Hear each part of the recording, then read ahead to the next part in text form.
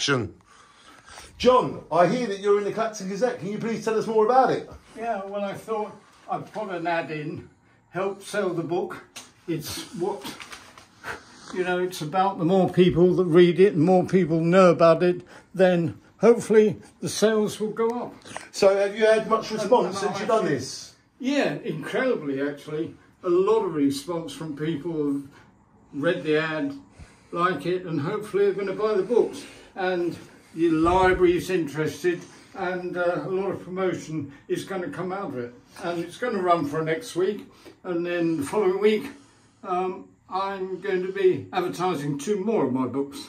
That is superb. So basically the point of this video is using the local newspaper to advertise whatever you do really does work, doesn't it, John? Yeah, well, it does. It seems to. It's interesting because actually this is the first time that the paper has put an advertisement in for a book. So it's going to be interesting to see what the outcome is and whether the investment has been worthwhile. Well, from what I'm hearing, it looks very like it has. Yeah.